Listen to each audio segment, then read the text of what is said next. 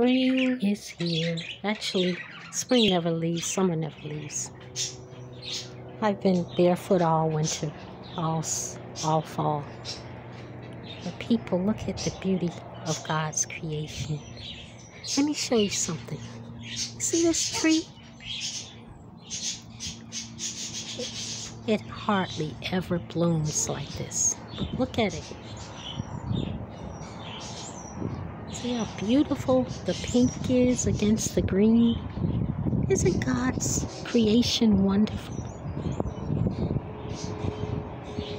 That He created this tree, cherry blossom tree.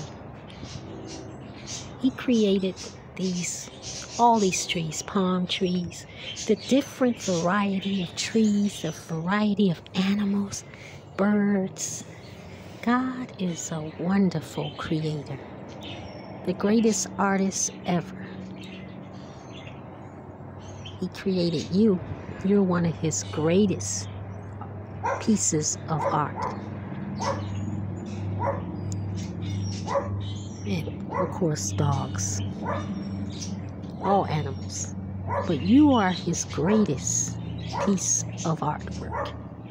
And more than artwork, He made you a little bit lower than the angels, but definitely in His image, in what He imagined you to be like. So whenever you look in the mirror, see the Lord's creation. Whenever you look at yourself, don't try to upgrade God's creation. He made you perfect. Everything about you. Don't compare yourself to other people, because you're unique in that way that God imaged you to be. Like a fingerprint. You are His fingerprint, or His footprint, or His imprint. And there can be no other. No two are alike. Even twins have some differences. So I'm just giving you a little look as I sit here and ponder over the creation of the Lord. Sorry for the dog, but he has to bark. That's his communication skill. Look how beautiful it is. We're coming upon the days of, in my opinion, awe, but they are the Feast of First Fruits, Passover, the Purim season, all the good season of renewal when the Lord restores. And of course, if you are not looking and paying attention, people, these are the precursor days to tribulation of the end times. The food shortages, the rumors of war, the unsteadiness and everything. Do you feel it, people? Are you preparing? You should already be prepared, but mostly prepare your spirit. Get right with the Lord. Get righteous. And walk rightly before the Lord. And commune with the Lord. Get a relationship. Let me tell you something. Somebody just showed up at my house and said, let me in. I want to eat. I want to sit down and enjoy your house. Guess what? I must say, I know you not. Get thee away from my house. I know you not. So when some of you people finally shed this temporary covering, this body, and go into the next dimension where you are going to meet the Maker, the Creator, your Creator, because you may not acknowledge Him, but He acknowledges you. And one day you will acknowledge Him. It says in His word, your knee will bow and your tongue will confess. He is Yeshua HaMashiach, Jesus Christ, the only begotten Son of God, the only way, truth, and life to that eternity. But the thing is, which eternity will you be in? Which reality? Which dimension? Will you be in the place called hell, where the worm doesn't die, meaning the suffering and the eating away of yourself, you're going to suffer eternally if you go to that place called hell, made for the devil and his angels. Wasn't made for you. God didn't imagine you in hell. He didn't image you. He didn't make you in his image to put you in a place called hell. He prepared a place called heaven. And there lives the light of the Lord, and righteousness and peace dwelleth with the Lord. You people better wake up and choose the right path. Stop the witchcraft. Stop the curses. Stop the Baal worship, idol worship, other gods. He said, put no other God before him, for he is a jealous God. Aren't you jealous of your husband and your children and the things that you love? You should be. You don't want somebody taking their place or you being put away for somebody else. Wouldn't you be mad? Well, the Lord is even mad when you put him away. So, get to know him. Be faithful to the Lord. Love the Lord with all your heart.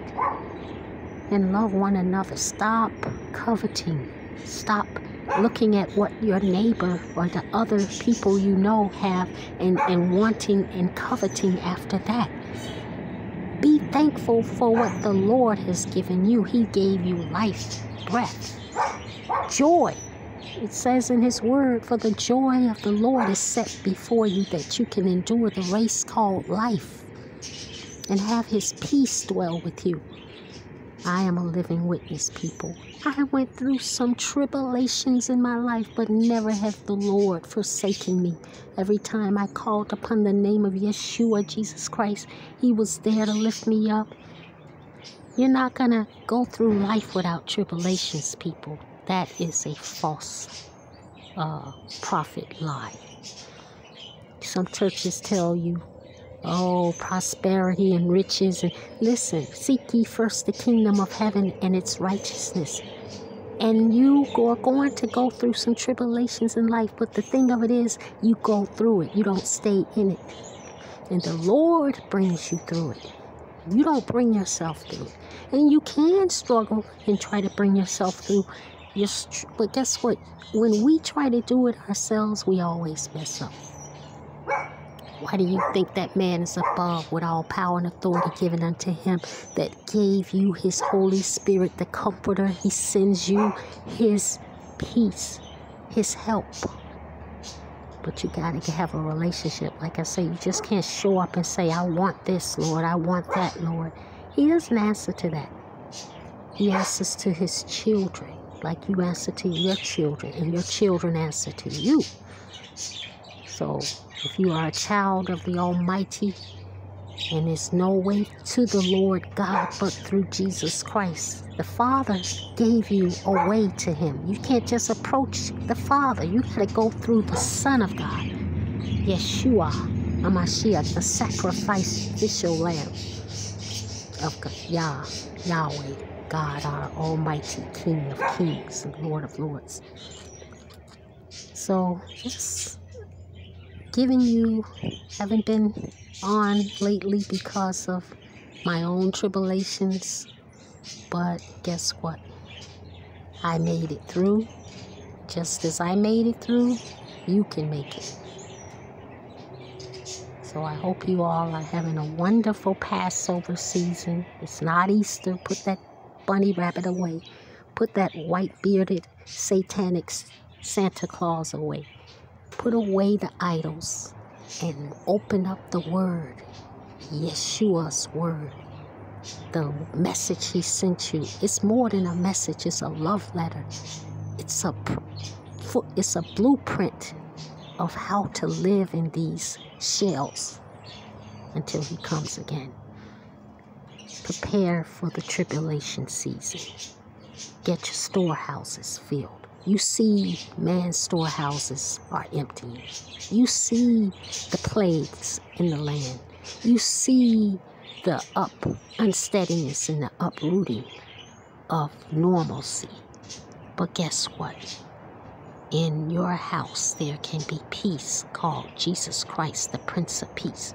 Yeshua is his Aramaic name. Get to know him, people. I am a living witness. The Lord, Yeshua HaMashiach, is the living God. He is not dead. He's not wooden. He is not a Buddha. He is not a Baal. He is not an idol that you wear around your neck in worship. He is a living, holy God, mighty, to the tearing down of strongholds, to the uprooting and to the protection of you. You don't have to fear. He didn't give you a spirit of fear, but of power, sound mind, and love. So get to know the love of Jesus Christ in this season of Purim, Passover, first fruits. He is all of that. Hallelujah. Amen.